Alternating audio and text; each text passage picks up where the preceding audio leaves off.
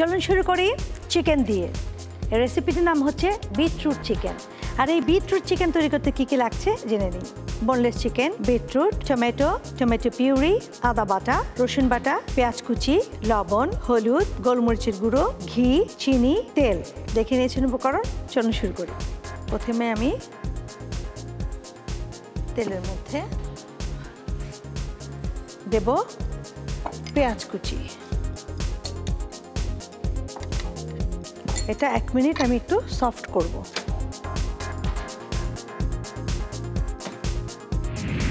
এক মিনিট শেষ।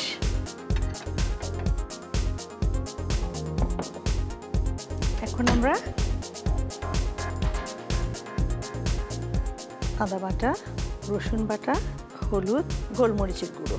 এখানে কিন্তু মরিচের ব্যবহার নেই, জাস্ট আস্ত কাঁচামরিচ, পাকা মরিচ আছে, ওটা থেকে ঝাল আসবে না, এই জন্য গোলমরিচটা আমি একটু বেশি দিলাম। দিয়ে দিলাম লবণ,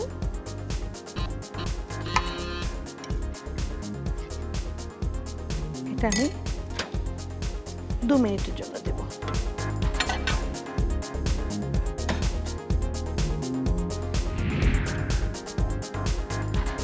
আমি এখানে দেব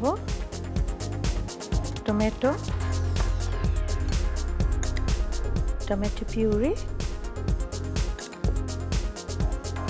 আর বিটরুট।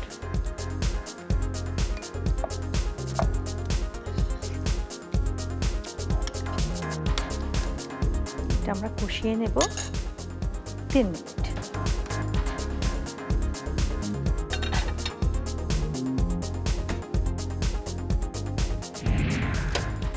হয়ে গেছে। এখন আমরা এর ভেতরে চিকেনগুলো দিয়ে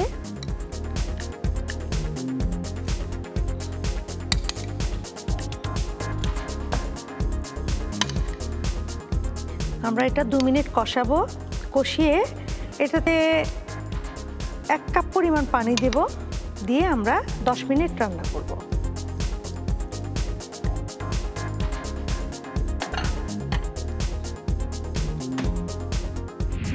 তো চলুন দেখি আমাদের বিটরুট চিকেন কি সুন্দর কালার এসেছে, দেখেন।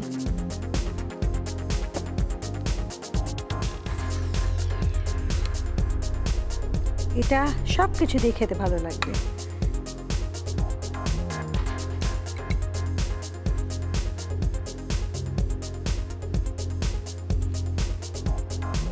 হাতের কাছে যাই থাকুক না কেন, ওটা দিয়ে আপনারা সাজিয়ে নেবেন। তো প্রিয় দর্শক, তৈরি হয়ে গেল আপনাদের জন্য বিটরুট চিকেন। বিটরুট চিকেন তৈরি করতে কী কী লাগছে জেনে নিন। Boneless chicken, beetroot, tomato puree, আদা বাটা, রসুন বাটা, পেঁয়াজ কুচি, লবণ, হলুদ, গোলমরিচের গুঁড়ো, ঘি, চিনি, তেল। চলুন শুরু করি। প্রথমে আমি তেলের মধ্যে দেব পেঁয়াজ কুচি। এটা 1 মিনিট আমি একটু সফট করব। 1 মিনিট শেষ। এখন আমরা আদা বাটা, রসুন বাটা, হলুদ, গোলমরিচের গুঁড়ো, দিয়ে দিলাম লবণ।